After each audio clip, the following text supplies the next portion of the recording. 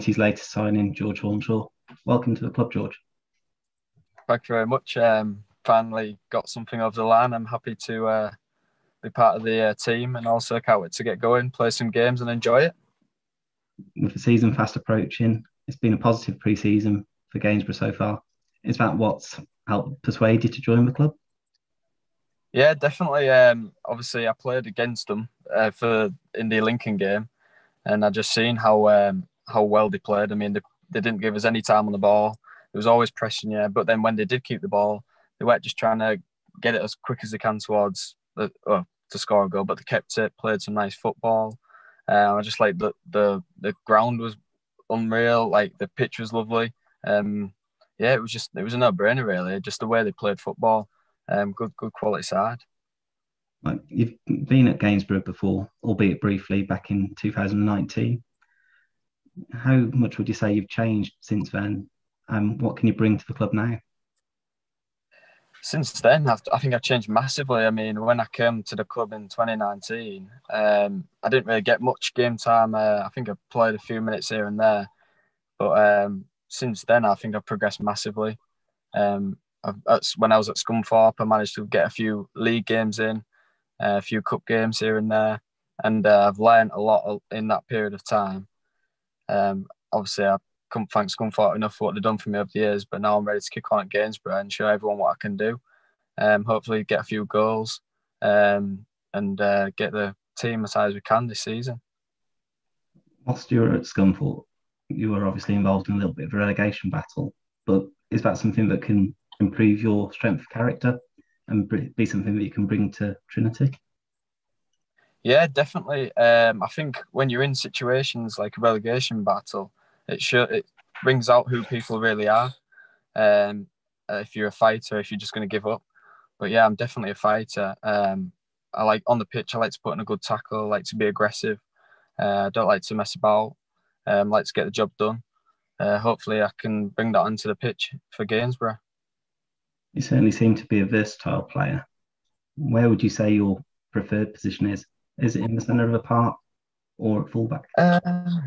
Yeah, to be honest, I'm still trying to figure that out myself. But really, I just play wherever the team need me, and I'll do a job no matter what. Ideally, I like playing centre midfield as I get to get on the ball more. I like to get involved. I like to get up. I like to get down. I like to put in tackles. I like to get forward and maybe try to score a goal. But even at right back, I like putting in some crosses. I like defending. Either way, really, I don't mind as long as I'm happy and the team's happy and whatever suits them, whatever suits the team.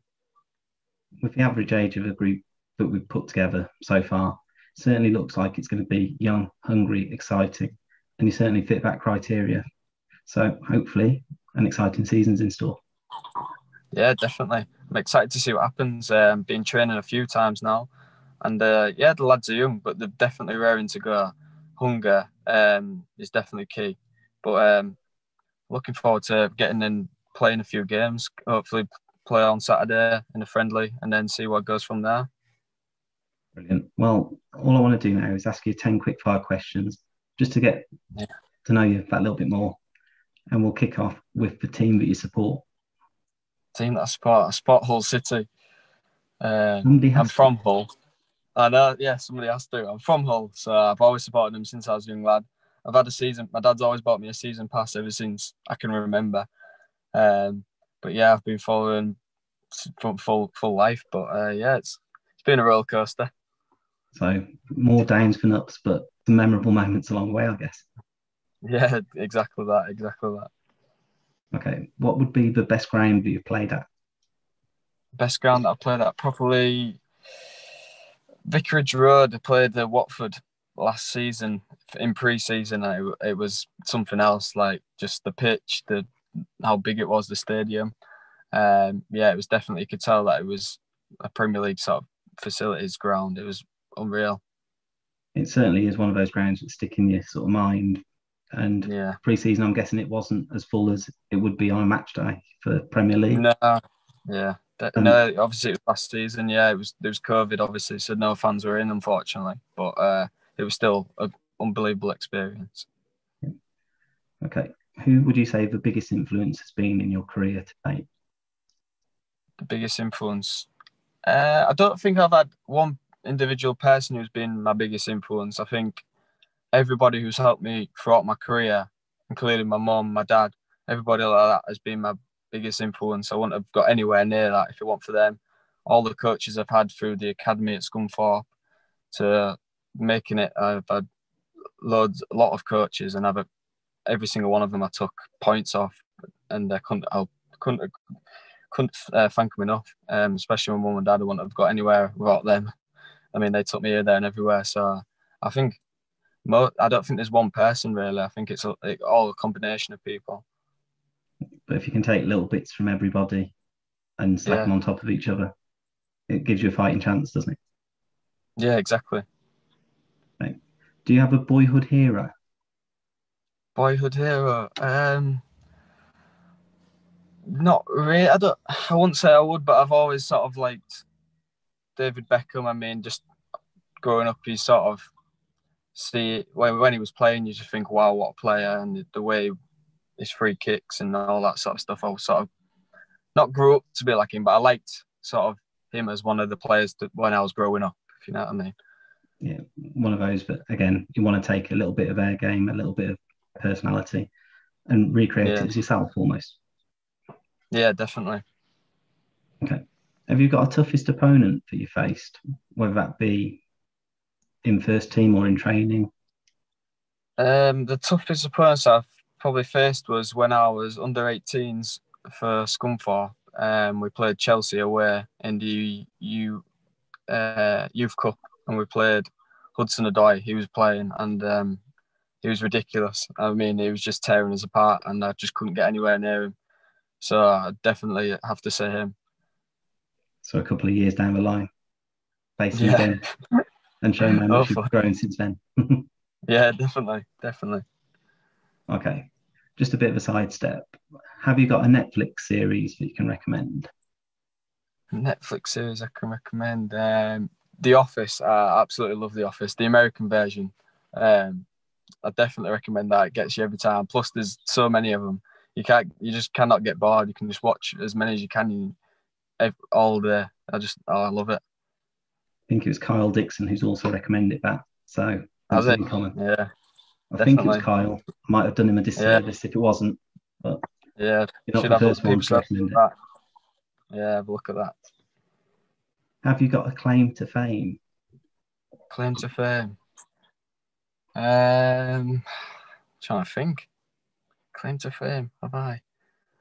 I don't think so, really. I mean, I suppose when you play for like clubs like Scunthorpe and that, you get onto like games like FIFA. I suppose that's sort of a big thing for some people, but nothing else, I don't think. No, not really. So you've got your own FIFA card? Yeah, when I was back then. All right.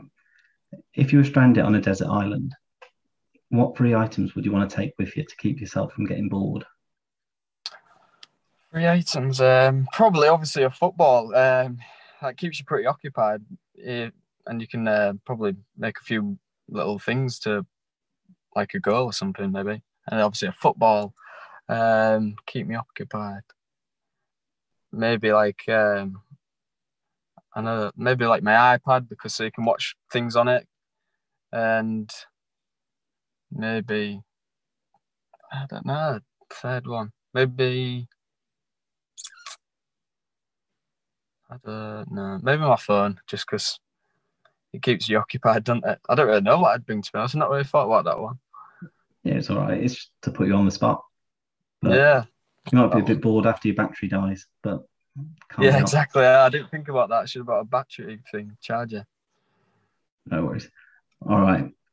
Now, 4 people, living or dead, that you'd have round for dinner, just so that you could pick their brains, enjoy their company, whatever it might be. 4 people. I've always wanted to meet the Queen, so I think I'd have the Queen round for dinner. I think she seems to be quite funny recently. I've seen quite a few videos of her out and about. So I'd have the Queen. I think I'd have David Beckham there, just because he's probably one of the biggest footballers I've always grown up with, like looked up to. So there's 2. Might have someone from the past. Maybe like a Michael Jackson or something like that. So if he comes back, you play a few songs at the if we're having a meal or something, and then maybe